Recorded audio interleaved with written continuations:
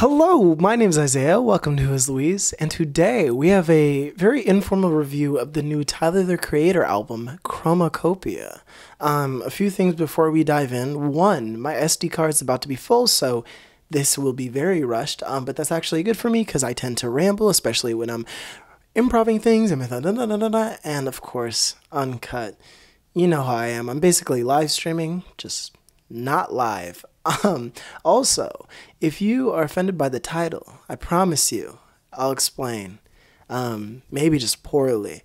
Of course, thank you so much for watching, so let's just get into it. Who's Louise? More like, who's buying the next iPhone? Alright, today I already explained what we're doing. See, this... Welcome to my review of CHROMAKOPIA. AKA, and this is a working title, high key mostly for the clickbait, y'all, but what cherry bomb should have been, or an elevated cherry bomb, and I'll explain that once I dive into the themes and the songs and all that different stuff. So first of all, CHROMAKOPIA, just to get it out of the way, I loved it. It shattered my expectations, but also my expectations were a little weird because I truly did not expect Tyler to drop an album. I'll just get out of the way. I had some predictions.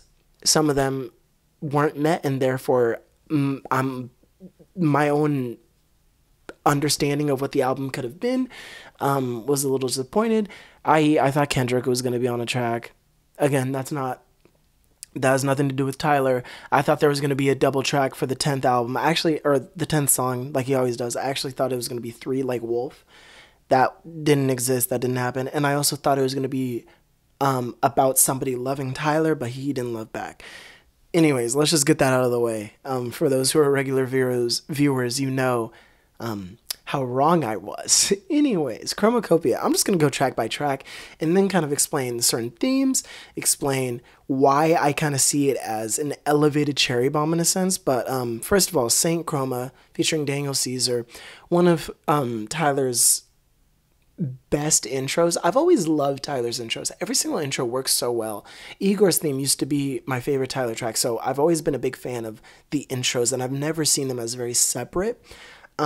He's very good at them, and for this, it's just so great with the performances and the lusciousness with the group vocals, things such as that. It really sets the tone. I also love how smoothly the album transitions in the first half of this album into tracks like Ratata, which is a super like heavy banger that's also like very quirky. And through this album, there's a lot of humor. Tyler doesn't forget how humorous and how interesting his perspective is, especially when he adds, certain bits like tell those brothers and women and stuff like that. Like he's really bringing some humor while also talking about super interesting things, such as the next track, Noid, which is easily one of my favorite songs as well. All songs leading up to this are great, but Noid, the first teaser to this album for the most part, Saint Chroma. I loved Noid when I first heard it. I love it now. It is so good. I love the story that's being told, but I also love the instrumentation. I love the samples being used. It is wild. It's something that I've been wanting from a Tyler song that I didn't realize I've been wanting. It's just crazy, and I think it's just a smart song. It's really smartly made. Darling, I'll be honest, on my first reaction, I was a little hesitant on, but for a few different listens, I've actually really been enjoying it. It's super smooth. It's super simple. It's a great concept about just like loving, but not just being bogged down by one person. Again, not something I agree with, but I appreciate Tyler's perspective, and it's actually very interesting, and it really lets us into seeing how Tyler is as a person. Next, we have Hey Jane, which, I'll be honest, was one of those songs where I'm like, I like this in the context of the album. I would never really listen to it outside the album. But then I also think about, like, does it really fit in this album? There are some love songs. I feel like, obviously, Darling I, Hey Jane, and Judge Judy are very much so love songs. It is weird, though. Like, I Killed You's in the middle of those. And it feels very separate from, once I heard Void, I was like, Noid, I thought that was going to be, like, our major themes. In a way, it is. I would have loved less love songs if that makes me sound not at all like a heartless maniac. I will say though, it is a nice song. It is very introspective, and I do like the message. Well, not the message. There's not really a message. It's more just like I like the narrative that's being told. And also going off of I Killed You, what a great song about just like black experience with hair, and identity, and also like the relationship. Like, I don't know, it's something that you only think about like when you're talking to other black people, but like everybody has to do something with their hair. You truly fight with it. And there are some insecurities that I haven't experienced, but I've seen a lot of younger black women that I know struggle with like their hair and societal standards and what they should do with it. So I think that's a great track. Judge Judy, not my favorite track. It's just not. But I will say it is growing on me, but it's just easily my least favorite track here. I think the performance is fine, but it feels a little strange once you find out that this Judy character isn't alive anymore. And I just think the name is so, like, I don't think it adds anything to it. Like, I get it. It's Judge Judy. What's the point, Sticky, great. Banger, awesome verses from Glorilla, Sexy Red, Lil Wayne, Tyler himself, obviously. I also love how ominous it starts as well. Like, this is gonna be a banger, but I'm excited how like it was a cappella at the beginning, and I truthfully thought it was gonna go that whole way, but like it's getting sticky.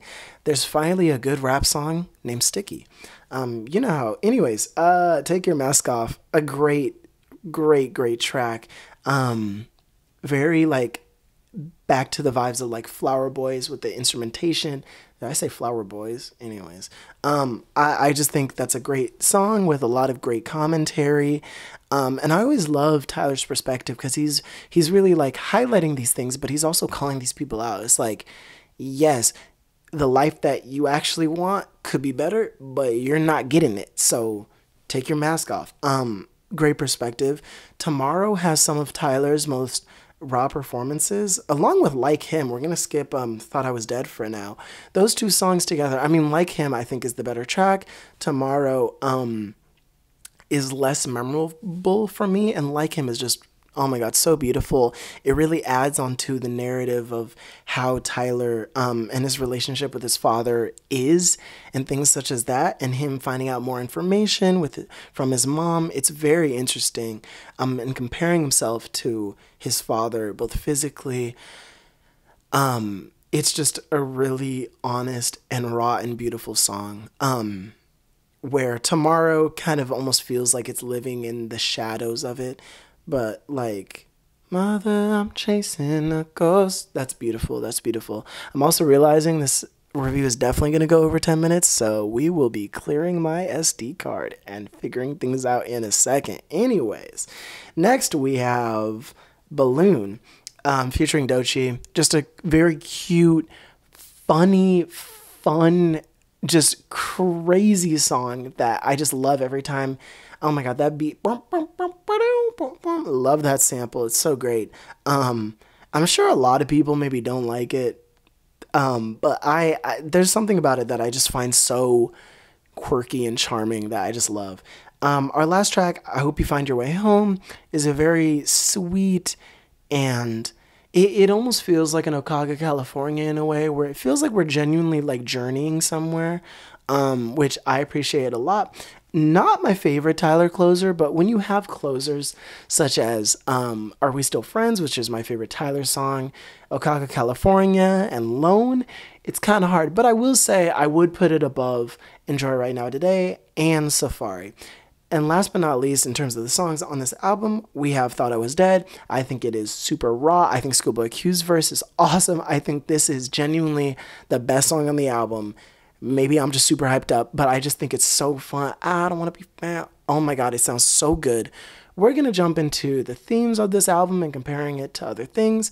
But those were the track reviews. Thank you. That's why. Ooh, yeah, yeah. Okay. Yeah, so those are my thoughts on the tracks. For the most part, I loved pretty much every single song. There were only a couple that I wasn't super a big fan of. Judge Judy and Tomorrow. Anyways, now let's get into the cherry bomb of it all. Listen, I am a Tyler fan that's very cherry bomb neutral. I don't love it and I don't hate it. For me, it'd be like a 7 out of 10. I think there are some really great highlights and not even lowlights, just very like uninteresting songs. There are songs that I genuinely do not like, such as Find Your Wings, such as Blow My Load, such as frickin' Young Perfect. Even songs like Smuckers is really growing off me. Songs like Pilot, which I used to really love, is growing off me. Songs like Run. Songs, even like Death Camp is really growing off me, which is really strange as well. I was always a big fan of Buffalo, Two Seater, that's a classic. The Brown Stains, Keep the O's, and Okaka, California. For me, and Tyler said this himself, that it sounded shifty because he was, you know, in the stages of maturing. For me, I never understood the Anthony Fantano levels of hate for Cherry Bomb. It's never been my least favorite Tyler album. Or maybe it is, but like, maybe I just like all of his other albums just slightly better.